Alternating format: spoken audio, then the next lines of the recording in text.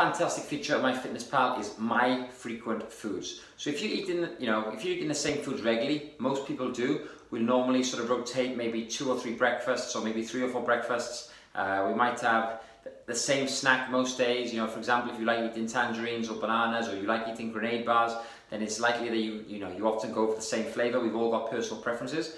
Well, the good thing is about MyFitnessPal, it will remember the foods that you eat, and so you can easily find them and add them again. This saves us a lot of time, and it's very simple and convenient and easy to use. So another feature that I love is the My Frequent Foods icon.